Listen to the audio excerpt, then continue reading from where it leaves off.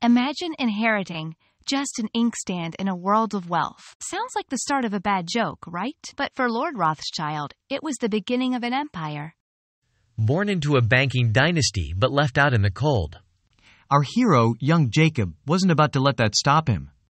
With a hawk's determination and an inkstand for inspiration, he set out to make his mark. Against all odds, Jacob Rothschild did it. Rich Capital Partners, baby. From an inkstand, one of the UK's largest investment trusts. And how's this for a plot twist? He used his wealth as a force for good, becoming a noted philanthropist to the arts. So what can we learn from Lord Rothschild? That true wealth isn't just about what you inherit, but what you build with it. And maybe, just maybe, all you need to start is an inkstand.